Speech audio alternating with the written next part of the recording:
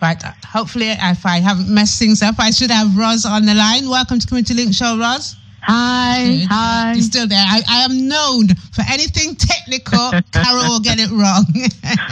No worries. Right, no worries. So, Roz, we've been promoting for you the awards event. Is it something that's done annually? It's biannually. So at the moment, we're doing it every 2 years. So the first one started in 2017. And that's by yourself, yeah? Yes, I started it. Yes. So what made you do this? Gosh. Well, I always wanted to work with women. From being a child, I always marveled at the way women coped with everything that was thrown at them in their lives. And my family came over from the Caribbean in the 50s and 60s, and we settled in the north of England. And so that experience of being brought up in the north of England, where I guess there weren't so many people of colour at that time, and our family obviously went through a few trials and tribulations, but I do feel that I also met a lot of very gritty northern women as well, who demonstrated a resilience that that you rarely see anywhere else.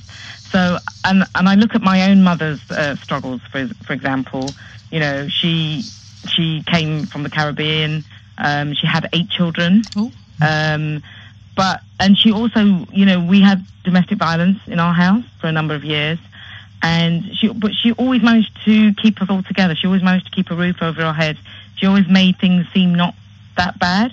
And she always tried to make sure that, particularly the girls, that we went to college, we got educated, and we were financially educated as well. So I always feel that women have always had that extra layer on top of the usual struggles that everybody has in life.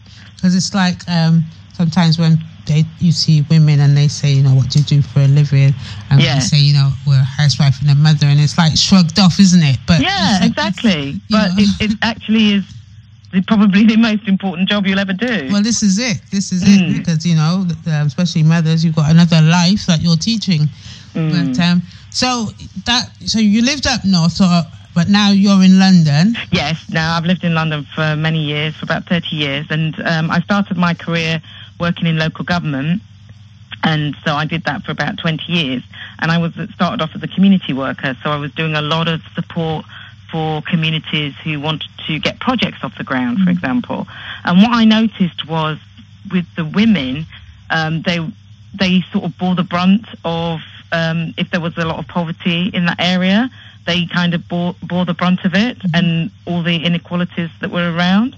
And I felt that once they got a little bit of support and guidance, they were able to actually create projects that not only benefited them, but actually benefited the whole community. And so, hence this award scheme now, I take it. So when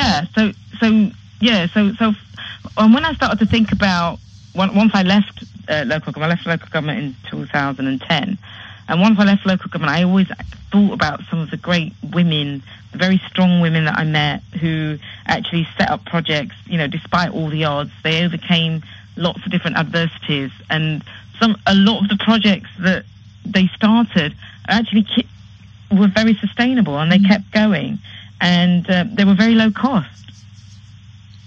And so I just felt that if this could happen in the small area of London that I was working in, surely this could happen all over the UK. So you sort of answered my next question, because obviously we are doing it down here, but people might be thinking, the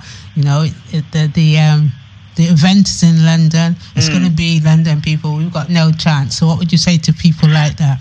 Well, I'll tell you, one of our winners last year came from Manchester, and a woman was shortlisted from Sheffield. So I wouldn't say just because you live outside London you don't have a chance. This is an award for everybody. Everyone has an equal chance to win an award. So I wouldn't say just because you don't live in London you don't have a chance. The award is in London because I live in London. Yeah. So it's a national award, and in fact, what shocked me was the first year that we held the awards, we got 140 nominations from 5 different countries. Oh, so outside of the UK altogether. Yeah. So as well as getting nominations from the UK, we got nominations from different countries. Is this because you put it out there that far? Right. Yeah, because it's on social media, so and that's international. So it was we got women from USA, Canada, Africa, India, and the Caribbean as well. So taking it back to when you thought about the concept and you put it out there. Yes. Were you thinking that far? Did it just happen? No, I didn't think it was going to be that far and wide at all. I just thought it was going to be a really small event. Hence why we had quite a small room. Mm. And then what we found out was obviously the event sold out 2 weeks before, and we were trying to squeeze people in. Oh, so no. It did become the hottest ticket in town. So I have made sure that this year we've got a bigger venue. And is it just aimed at women of colour or right across the board? It's right across the board. And in fact, that is we got a lot of feedback because we did a feedback form at the end of the event, and we got a lot of feedback from people saying what they absolutely loved about the event was that it was very multicultural. And there were people from all over. So it's not just for women of colour, although I do feel that women of colour do need to be reflected more in these awards. I mean, I have my own business, and I go to a lot of awards. I've seen a lot of business type awards, and I don't see a lot of women of colour being nominated or winning. So this is a great opportunity for women of colour, because obviously we're going to look at, just because that's my background, we are going to attract people of colour, but it absolutely goes across the board. And that's one of the things that a lot of people did say, was that they loved the fact that it was a great mix of people, that came. We had English, we had Irish, we had Eastern European, we had African, we had Caribbean, we had Asian women, we had women, just women, amazing women. The room was just full of amazing women. You're saying lack of representation from women of colour. Do you think it's a cultural thing where people don't understand or just can't, pick up a form and complete? Because a lot of these things is someone to nominate someone. And, yes. Do you think it's something to do with that? Well, it could be a bit of both. I mean, it could be the fact that people aren't nominating people because they probably think, they're not going to win anyway. Mm-hmm. But also you need to look at the criteria and look at what the criteria is for them winning these awards. And if it's an industry award or a business award, they may not be at that level where they can win an award, or they just might not be in the right arena for them to be noticed. I mean, I could go on forever about the glass ceiling and opportunities that are available, but we just want to concentrate on the awards today. But yeah, there are a lot of things that women do have to go through in the workplace in order to get where they need to be and where they want to be. But can I just get you, because obviously I have to watch the time as well, categories. Yes. Obviously there's different categories and like you say, criteria. So can you tell us what you're looking for, your categories or criteria? Yes, so I'll just talk you through the 5 different categories first of all, and then I'll talk about the criteria. So the first category is the amazing young woman, and that would be a woman age 18 to 30. The second category is women in business, and again that would be somebody who's perhaps runs a business that, it doesn't have to be a multi-million-pound business, but they're running a business, but actually they're doing something on top of that that's over and above what they usually do. Or maybe they've come across some adversity in some way and they're still running a business despite of it. So, and you've got amazing woman, which again is very open. That's a very open and wide category. And then you've got amazing mum. I wanted to put that in there because I do feel that quite a lot of these awards, again, we don't actually see specific categories for mums necessarily in the different awards that I've been to. And then the final category is lifetime achievement, which would be somebody who's perhaps more towards the end of their career. Maybe they've been doing it for quite a long time. They've had a lot of experience. Maybe they've been, running a project or running a charity or running a business for maybe 10 years or more. And, they haven't been recognised throughout their lifetime. So we want to give a lifetime achievement award.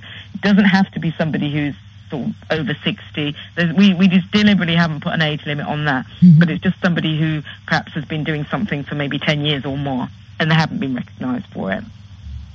Because I note as well, going back on the information I was giving, one of the things it does say, it's aimed at people who have not received an accolade or an award in the past. Yes. So you really are looking for people that unsung heroes is the word I'm looking for. Yes. So that's the absolute perfect word for it. So it's unsung heroines, and it's for all those women that have been sort of tirelessly working away in the background that perhaps otherwise have gone unnoticed. But what I've found is that those type of women, a lot of the time, they are making a huge difference to society and impacting on the community, but no one knows about it. And quite often they're working on a very small budget or no budget at all. But they've just got this tenacity, they've just got this drive, they've got this ambition, they've got this enthusiasm to help others. So I'm just trying to shine a light on that kind of work, really. And that's not to say that an award wouldn't be given to somebody who's actually won an award before. If they've won one award before, we're not going to not give them this award if we feel that they deserve it. However, we are looking at women who've not been recognised that much for what they're doing. Yeah. And so we've got the categories. So quick criteria. We've got 2 minutes now. Yes. Okay. So the criteria is basically someone who's triumphed over adversity, somebody who's doing something outside of the box, somebody who's coping with a disadvantage in some way, somebody who's impacting on their community, somebody who's making a difference. It could be your mother, your partner, your cousin, your best friend, your neighbour. It could be a mum at the school gates. It could be a volunteer at your local charity. It could be the lady in the shop down the road. I'm looking for ordinary women who are just doing extraordinary things that nobody knows about. And this year, can I just say, I feel quite lucky because we have got a sponsor. We've got our main sponsor is Give As You Live, and they're an online platform that helps raise money for charities, and they've raised about 10 million for charities so far. And they also work with retailers. They work with about 4,000 retailers in order for us, the consumer, to buy things online, and then a percentage of that goes towards their chosen charity.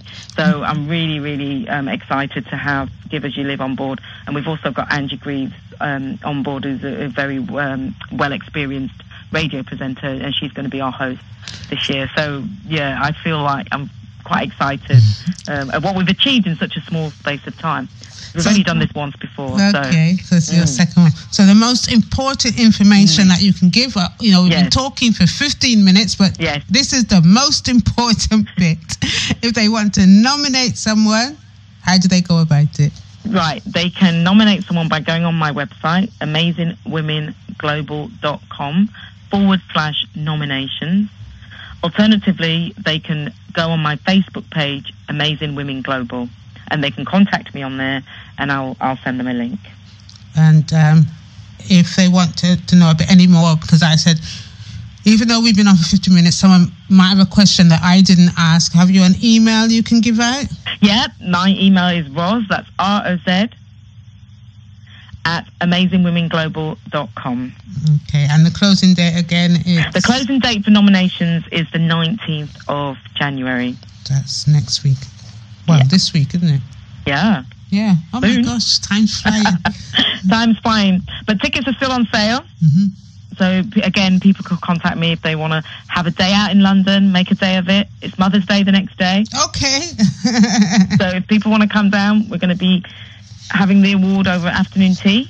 Right. In a very prestigious part of London. So tickets are still on sale, and they can grab their early bird tickets until the 22nd of February. I tell you what, because I know we've got contact through Mr. Devadini Campbell, and she's from Gloucester. And I had to laugh when I read the prestigious Millennium Gloucester Hotel. Yes. See, we've got that connection already. Anyway, Roz, I'm going to say thank you for that, and hopefully we'll get some nominations from the southwest of England. Up to you. And thank you, Carol, for having me. That's it's been a pleasure. You take care. All right. Thank you. Bye.